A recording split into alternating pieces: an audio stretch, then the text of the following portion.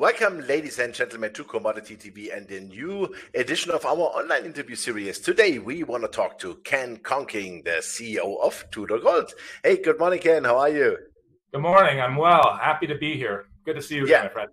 Yeah, absolutely. Great to see you again, and great to see you in good shape. That's important these days because we really need you here.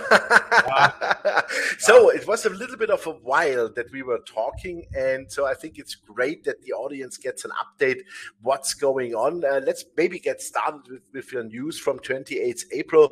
You appointed Joseph of Zenek and also Ken McNaughton to the advisory board to advance Treaty Creek Gold Project. So why did you do that? Why did you do that? So what is so special with those guys? You honestly, you can't pick two better people that know exactly what it takes to put something like this in production to the south of us at Pretium.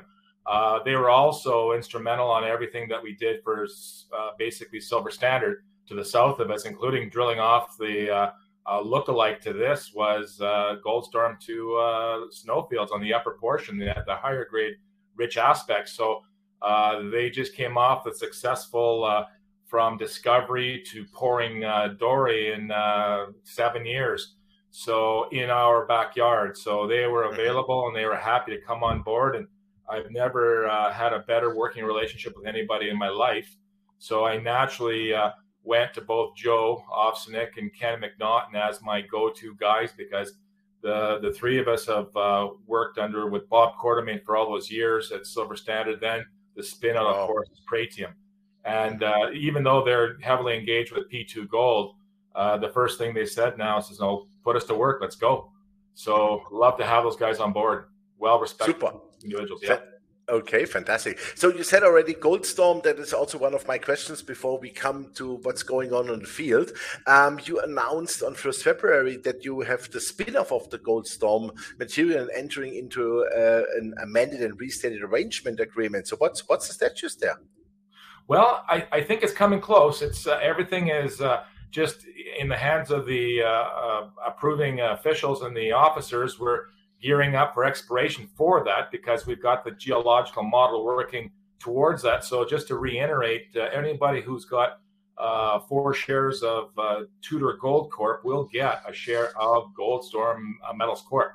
So it's an added bonus for anybody that had invested with us. So I think that's going to come out. Exciting news will come out with boots on the ground this summer. Our facility for processing our core has strategically been moved to Stewart, where we will house our best prospecting geologists, and they will rotate through that core shack and up on Goldstorm Metals Corp's ground, the Crown Project, and try and fast track drill targets for another similar geological structural terrain that we see at Pretium, at KSM, and of course onto the treaty ground.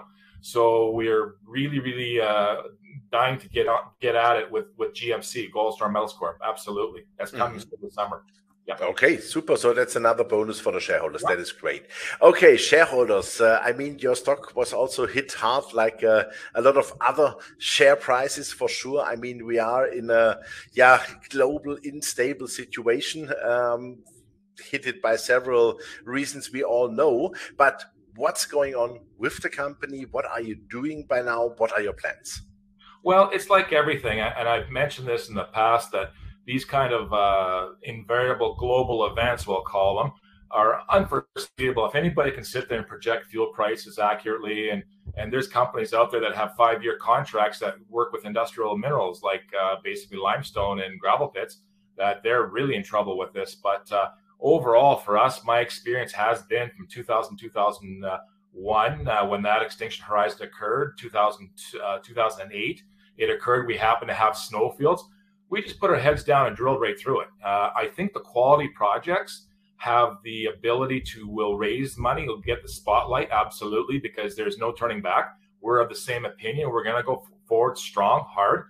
This is going to be another intense year for us.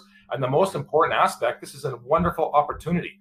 I mean, it's when the people were on the fence at $2, now we slid under, the $1.60, 64. I see we're up today, but all of this will correct themselves. We've seen this before. The two gentlemen I've got with me, Ken McNaughton and Joe Ofsnick, were well aware. They were along that ride, and they've seen that Pretium stock plummet to $2.80 based on some bad news that came out that was erroneous news, ironically. However, they rebounded with that, and we've seen austerity. Anybody who's a explorationist is a survivalist, and if you have a good product, advanced greenfields like we do, or sub brownfields, you will have success. I believe it. Absolutely. Yep. Oh, well, I'm sure, because I'm a shareholder of your company also, so I want to see that.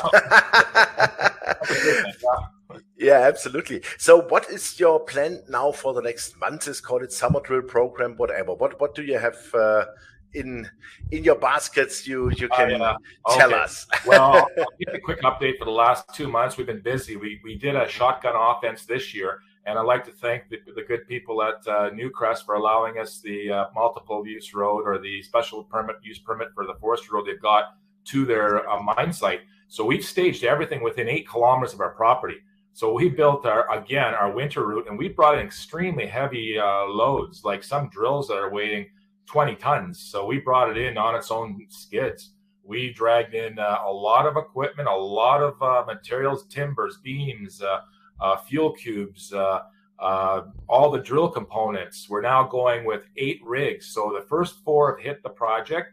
We now have turned on the first 4 rigs. We expect to see the other 4 light up here the next, say, 2 weeks. We'll put a release out on that. So we're going to go aggressive with, like I said, 8 to 10 rigs. We'll see how it looks if we have the space in camp. With we're still maintaining COVID spacing. So that's one of the reasons why we did the Stewart strategic core processing unit, because the core has to get flown out, yes or yes. So we are in Stewart with that. And we've got an excellent crew. I was really impressed. We have an elite exploration team this year. I've never felt stronger with having myself, Joe, Ken, and also one other person I'd like to mention is Stephen Quinn has come on too. So all of those gentlemen have 40 years experience, and all of them have been presidents of companies. So and they're all very successful so far. Yeah, the success and track record is phenomenal. So I've never felt more comfortable at this stage going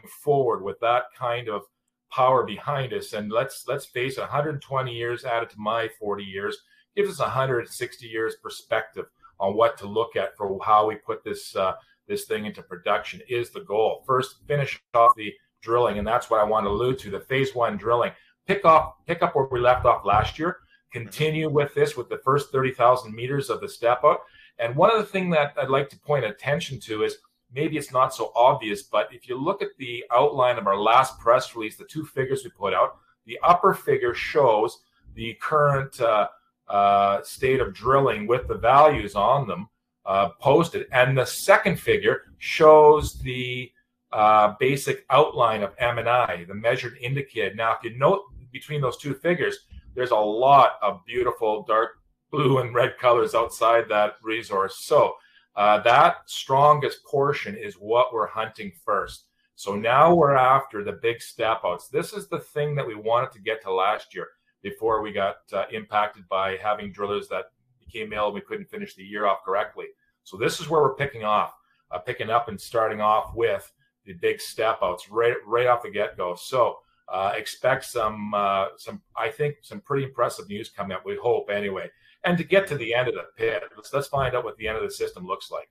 And that's the goal, is 100% Goldstorm, and connect Eureka if it does connect to Goldstorm, the upper expression of DS5. And the other one is, we took a shot at one of the more impressive values we had last year on a discovery hole, was CBS, the calm before the storm. So that when we start off right away, we have a drill on that, well underway on that hole, because there's a chance find for having something much higher grade with that model. We think it's more of a volcanogenic scenario than anything else. So we're very excited what's going to come out of this next 3-4 months of drilling. Absolutely. Okay, super. So you said phase 1, 30,000 meters. Would they be then the phase 2 also? Correct. Absolutely. So what happens is, what we do is we take the phase 1 drilling, we actually plan it out. Then we'll walk into a phase 2 based on what we see from phase 1. That's predicated on where the center of mass is looking. And if you were to ask me, for example, this question last year, I would have given you a wrong answer. I would have said, well, it looks like our phase one is going to probably pinch off and close off the Goldstorm system to the northeast because it looks like it's waning. Completely wrong. Did it ever come back? It kicked like a mule. It's got some really strong grades. I mean, some of the values that we got out of the hole 113 on the 300 horizon, these are absolutely stunners. Near surface, we got 2.65 grams over 147 meters. Deeper down for block cave, where you need the grades to be strong, 1.83 gold equivalents over 273 meters. And these are those are CS 600 numbers. That latter one, those are CS 600 deeper holes. But the big takeaway was even the DS5, this deeper rooted beautiful block cave, came in at 1.76 gold, almost 200 meters. So if you're standing in Vancouver looking at living at Shangri-La, the tallest building, it's essentially that intercept of the tallest building in Vancouver that's running 1.76, and it's mostly crazy. Gold. Overall, we're getting stronger silver numbers, but this is a gold dominant system. The other aspect of the CS600 is the copper grades are ripping. I mean, 0.6, 0.8 in some of these composites, 405 meters of a 0.6% copper.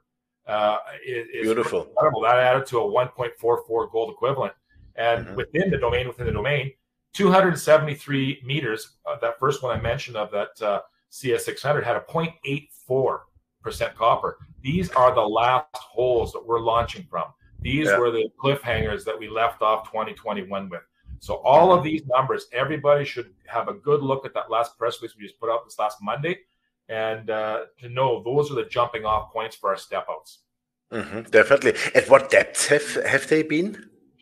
They've gone down to sub a kilometer. Again, we're doing that over 1 gram per kilometer. But the interesting thing about this hole, we don't know how deep they go, because we ran them to 1,500 meters, and they're still in the highest grades at the very end. So we're realigning on some of these. We brought in Morecore has done an excellent job for us, but the limitation of the drill is right there. We're right at that limitation snapping off. So High Tech has brought in rigs that can go 2 kilometers. So these underground sub-level block cave values will definitely support these models that we've been in contact with some of our neighbors, and they said absolutely the deeper the better, because the hydrostatic pressure that flushes the material out. You just need the grade. So we've got that, and we don't even know how deep that goes. So the best grades are some of those deeper intercepts that we're seeing, and that one goes down to 1,227 meters is that deepest intercept, and some of them go down to 1,320. I'm looking at one. W2 is the extension. Sorry, that's the intercept. Sorry, I'm wrong. That's the intercept. 1,320 meters, 0.97. So that intercept went to 1,575 meters. So that's the one we couldn't get.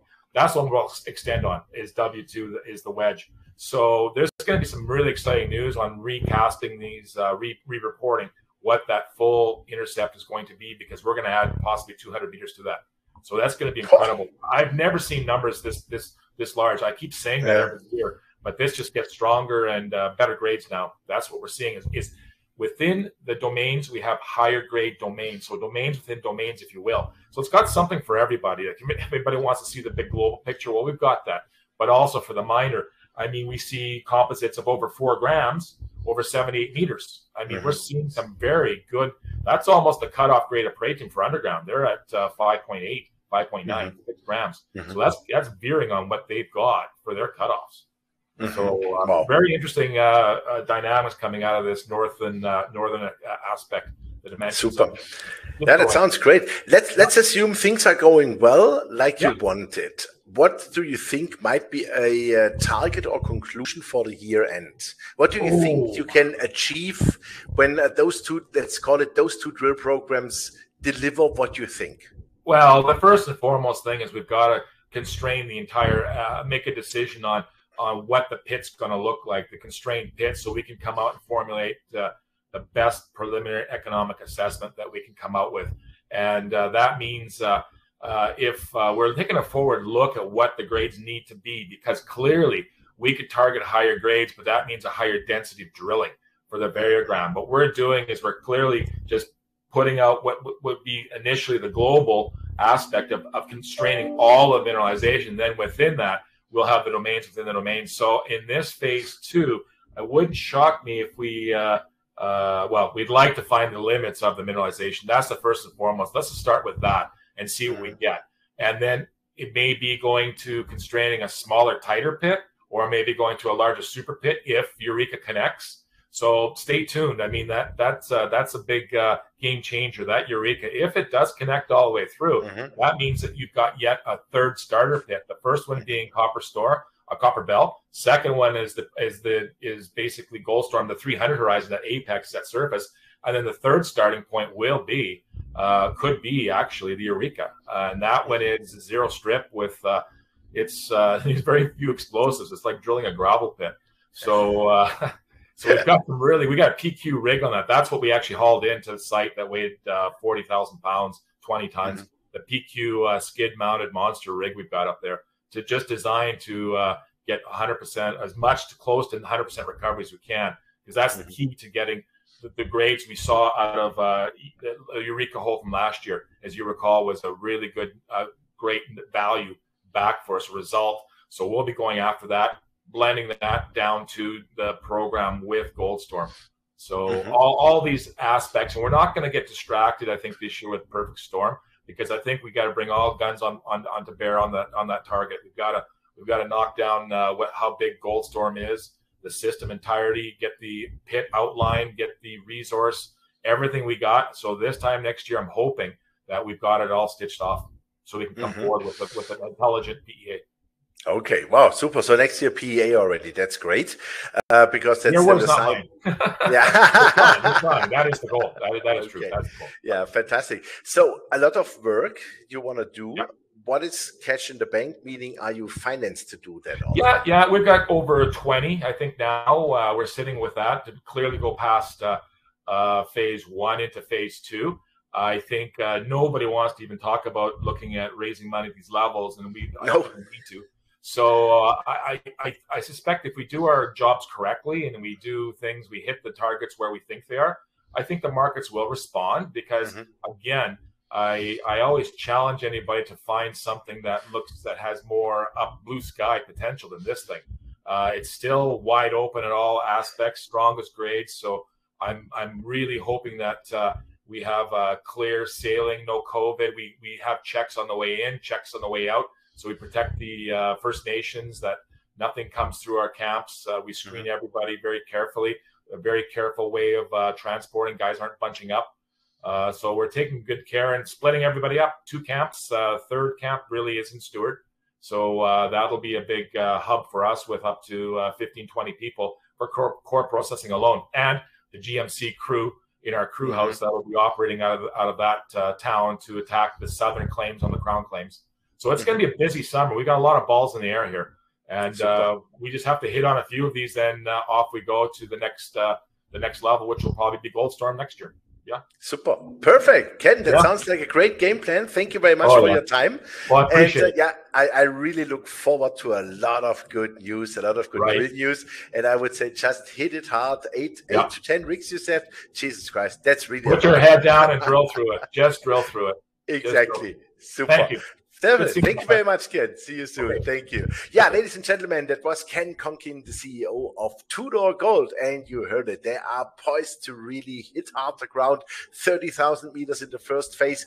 We will see what the second phase will bring, but 8 to 10 drill rigs, and also big drill rigs with 20 tons, also 20 million in the bank. That is fantastic. So the company is not under pressure to raise money in those markets. And we think those markets may go on for another 1 or 2 months, but for sure, from summer onwards, it will be getting better, because one thing is for sure, inflation is not going away, and gold prices should be well over $2,000. So let's see what happens. I keep fingers crossed that Tudor Gold delivers again such fantastic results as they did in the past. I have no doubt they will do. And I'm a shareholder of the company for that reason. And you should really consider that fantastic company also in your portfolio. Thanks for watching us, and bye-bye from Switzerland.